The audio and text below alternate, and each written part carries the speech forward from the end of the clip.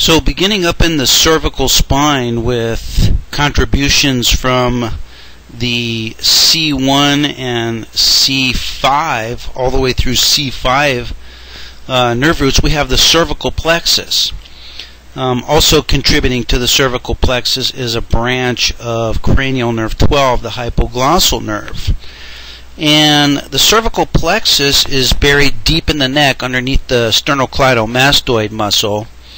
And as I said, it's composed of the ventral primary rami of cranial nerve 12 and then C1 through C5. And most of the branches of the cervical plexus are sensory nerves, cutaneous sensory nerves that supply the dermatome from the skin of the neck, from the skin of the ear area, from the skin on the back of the head, and small portions of the skin over the shoulder.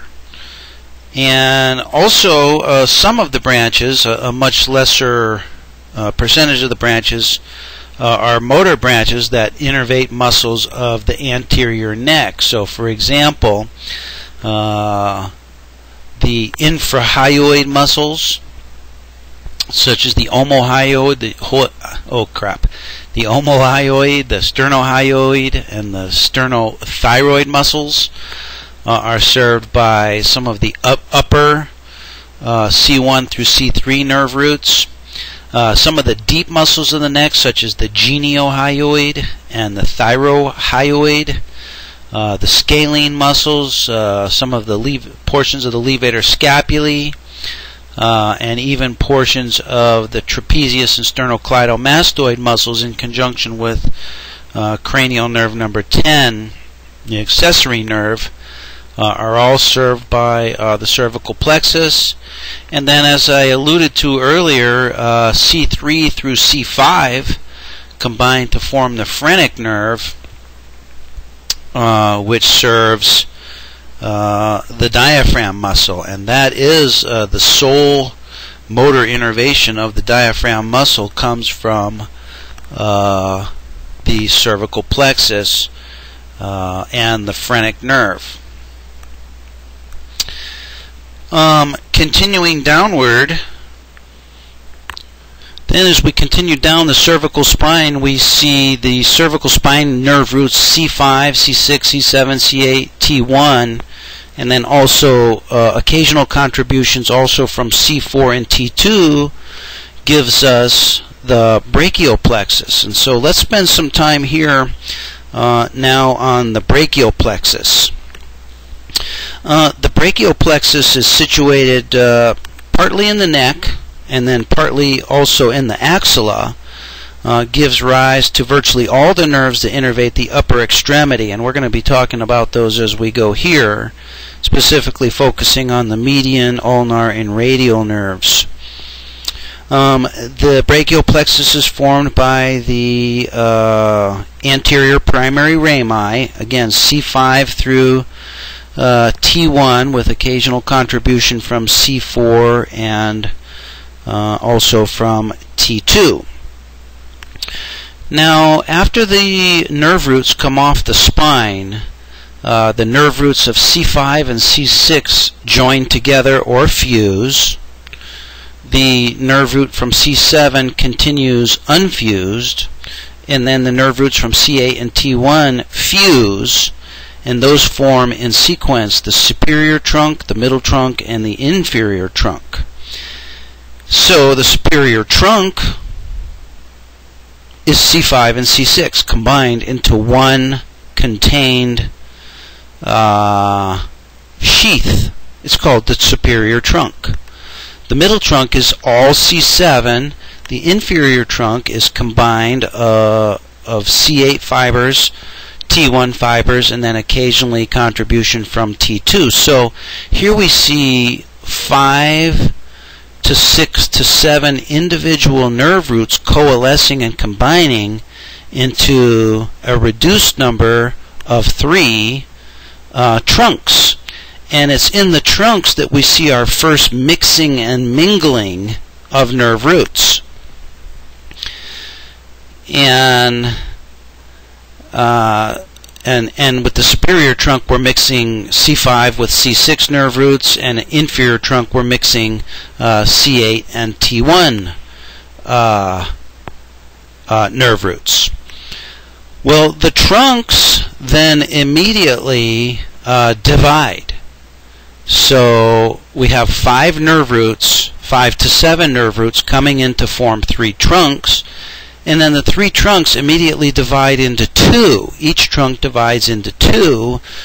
They divide into 2 divisions, and each trunk has both an anterior division and a posterior division. So bear with me now and follow along.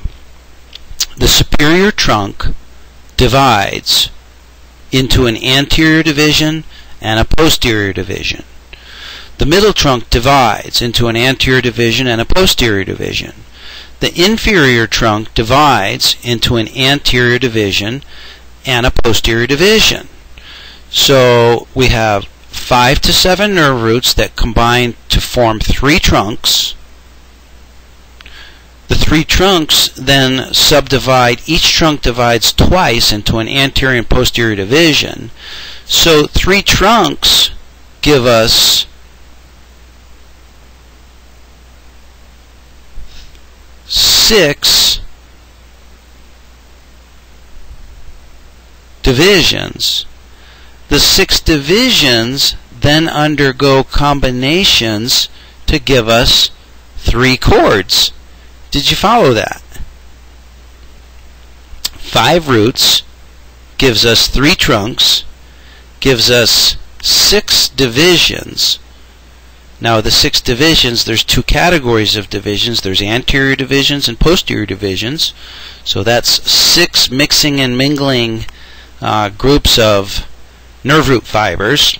These 6 divisions then condense into 3 chords, and then the 3 chords then either combine or divide or continue on to give us the 5 major named nerve roots of the upper extremity, that being the axillary nerve, the musculocutaneous nerve, the median nerve, the radial nerve, and the ulnar nerve.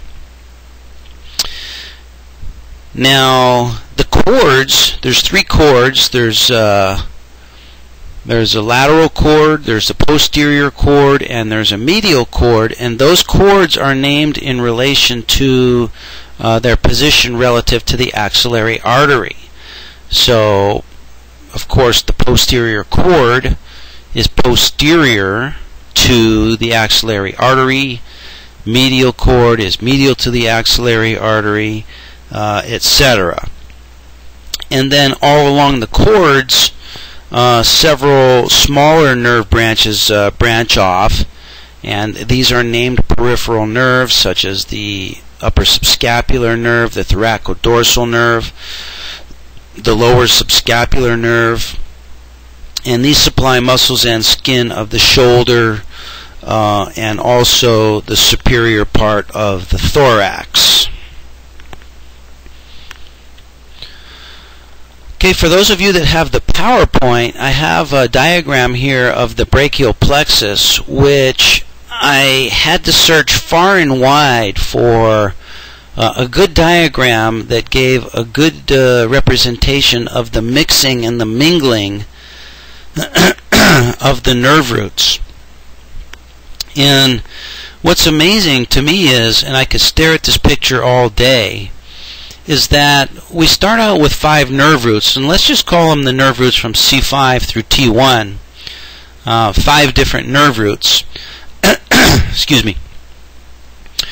And by the time we get out to the named peripheral nerves, we find that some of the fibers, for example, from the C5 nerve root, those C5 nerve root has given contribution to all of the named peripheral nerves, with the exception of the ulnar nerve. I shouldn't say all, I should say 4 out of 5. So C5 contributes to the axillary nerve, contributes to the musculocutaneous nerve, contributes to the median nerve, contributes to the radial nerve. And that's just that's amazing to me. And what we're seeing here is that these nerve fibers have migrated embryologically with the dermatome, the myotome, and the sclerotome to parts far and wide. You know, to parts of the body as near as the deltoid muscle and as far as muscles in the hand. For example, the lumbrical muscles have contributions from C5.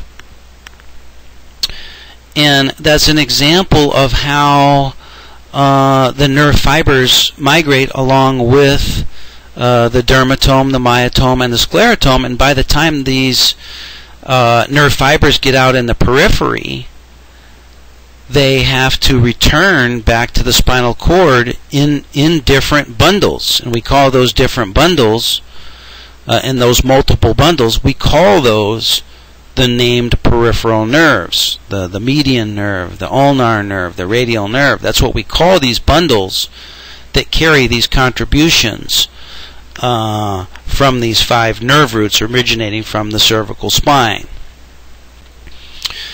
And I have another diagram here for you, those of you that are watching the PowerPoint presentation, which is in color.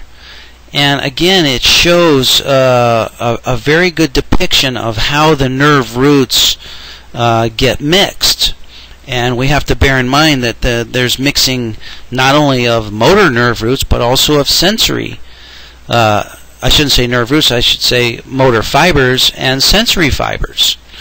And for those of you that are watching the PowerPoint, it shows here the 5 nerve roots, each one starting out as a different color. For example, C5 is depicted in red.